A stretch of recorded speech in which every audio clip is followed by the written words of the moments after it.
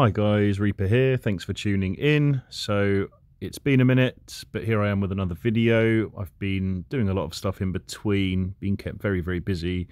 Real life in general seems to have been quite demanding lately, so I'm quite happy to be back here, putting out another video. We've had a major patch since my last one, and a major update, which was the great big rebalance patch. There's been a lot of changes.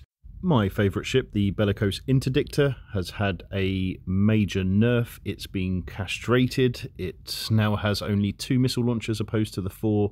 So I've been thinking what to do. I've got the Bellicose Covert Ops and Bellicose Covert Ops 2, good DPS, but not a great tank. And I've been flying around with some friends in Nullsec, doing some gate camps. I thought I'd revisit the Caracal Sniper. I reviewed it previously as a sniper-based specific ship using its mode. It was useless, and I see a few people flying these and they enjoy it. This is my fitting an idea, and when I was out on a gate camp, I managed to take on a Raven and permanently tank it, which I thought was amazing. So I've purchased the Dawn skin for this ship, and this is on the main server, not the test server. So I own that skin, and I think it looks really cool, as you can see.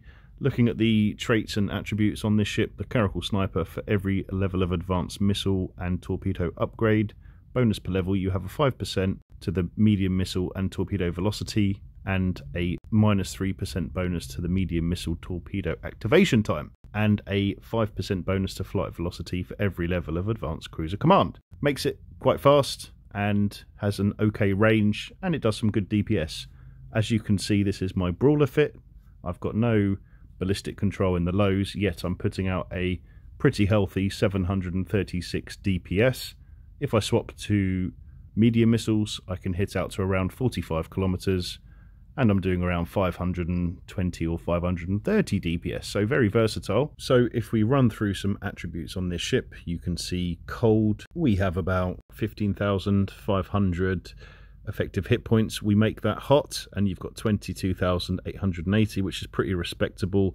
You've got just over 5,600 shield hit points, and then around 3.5, closer to 4,000 on the armor and hull.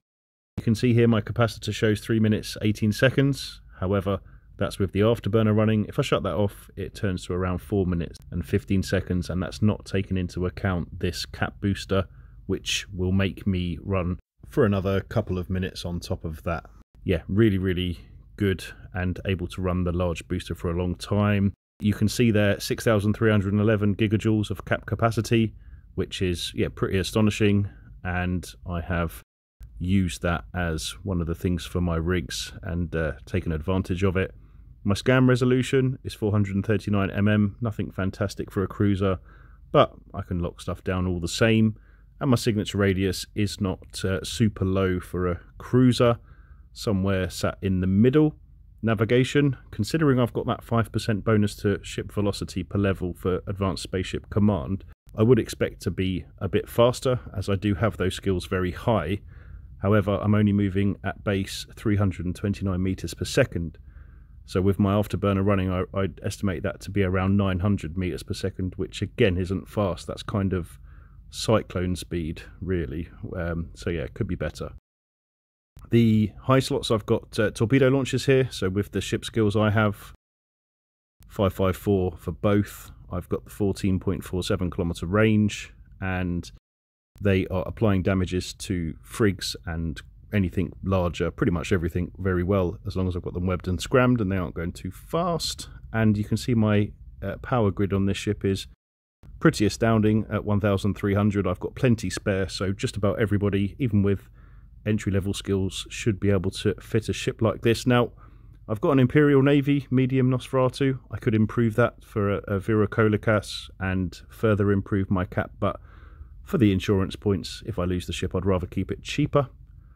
I've gone for a Caldari Navy Stasis Webifier, again to slow the ships down and apply damage better. And I've got a Warp Scrambler for tackle to shut off any pesky micro warp drives, and a Mark 9 Hammerhead drone, which could be anything. I mean, it doesn't matter too much, it's not the main source of damage. Again, I wish they'd remove that on all ships and just give a bit more DPS, which would be nice.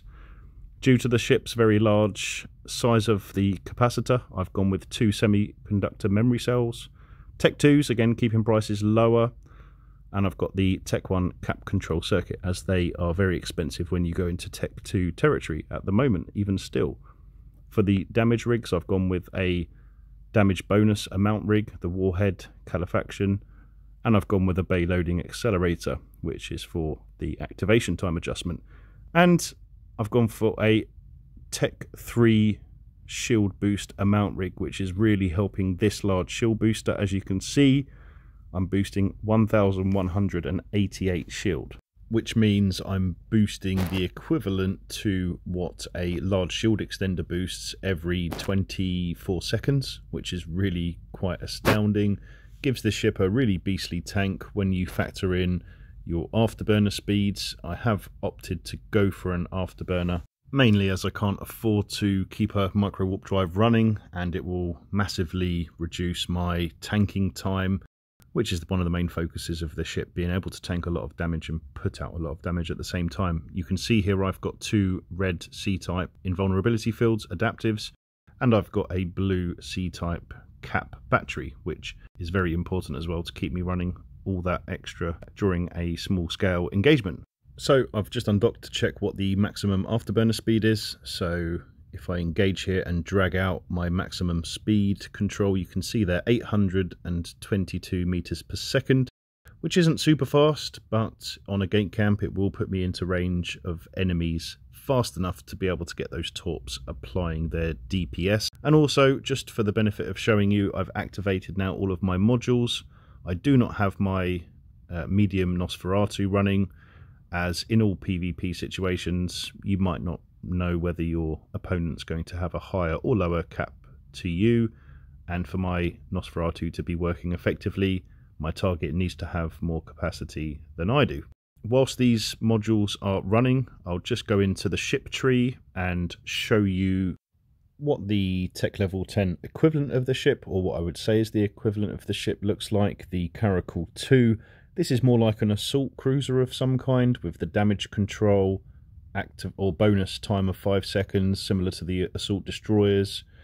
And the other noticeable difference, or the only noticeable difference other than that, is the minus 6% bonus to the medium missile and torpedo activation time, which is double to the minus 3% you'll find on the Caracal sniper. So I estimate the DPS on this should be quite high. I'd imagine around 850, maybe even 900 DPS. That is, yeah, quite astounding. Fortunately, I can't use my nice Dawn skin that I spent a lot of ISK buying, which is a bit of a pain. But if you go down to the attributes, you can see that the base shield on this ship is 5,800, which is similar to my Caracal snipers, but that's not factoring in skills.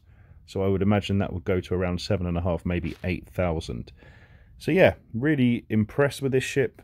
Hopefully you like this build. And just to show you, for the purpose of the insurance points, if you're using this for PvP, it's only going to be costing you for the IP 691 with this particular fitting, which isn't too bad. And just to show you, here's me taking on a Raven at a gate camp. So we'd been engaging this Raven on a gate camp. He's kind of triple extender or double extender fit. He was tanking like an absolute monster. Took out one of our ships. As you can see, there's a pod there, and he swapped aggro to me. I thought I was going to quite quickly and swiftly be taken out and put to rest, as I know what the Raven's capable of. I fly them myself. And yeah, I managed to permanently tank it. So yeah, really like the ship. I hope you've enjoyed watching this fitting guide and this build in particular. Thanks for watching.